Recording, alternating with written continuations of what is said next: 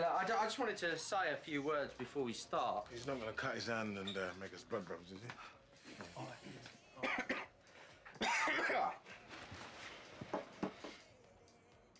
My little brother is getting married tomorrow.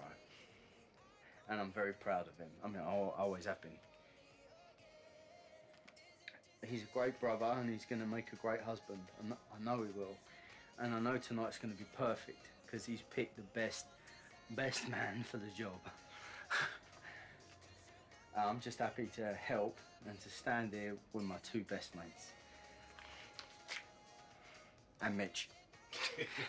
I didn't know he was going to be here this early. I'm sorry, mate. Cool. I'm just here for the dinner, baby. all right. Yeah, all right.